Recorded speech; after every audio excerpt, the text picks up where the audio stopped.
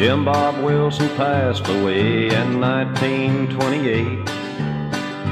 His wife Reba was a fiery woman child.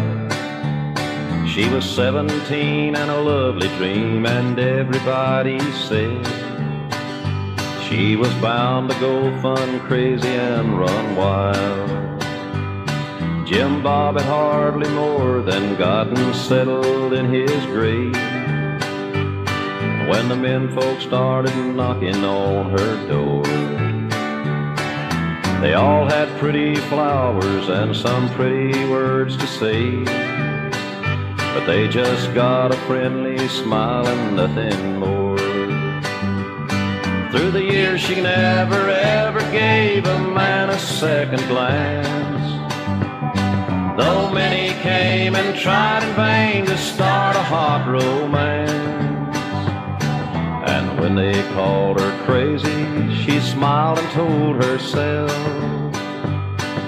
the ghost of Jim Bob Wilson is alive and doing well.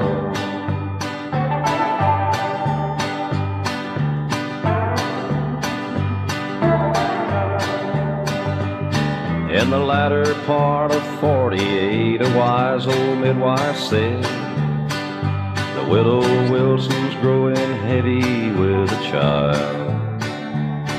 The town tongue started wagging and they laughed and shook their heads, said at long last Reba Wilson's running wild. In the early spring of 49, her fair boy child was born. Folks said her nameless son would turn out bad, but she named him Jim Bob Jr. and just laughed away their scorn. Said he'll grow up fine and straight just like his dad.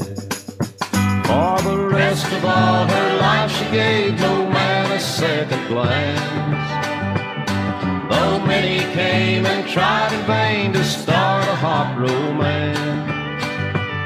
But she watched her fine young son grow up and smiled and told herself the ghost of Jim Bob Wilson is alive and doing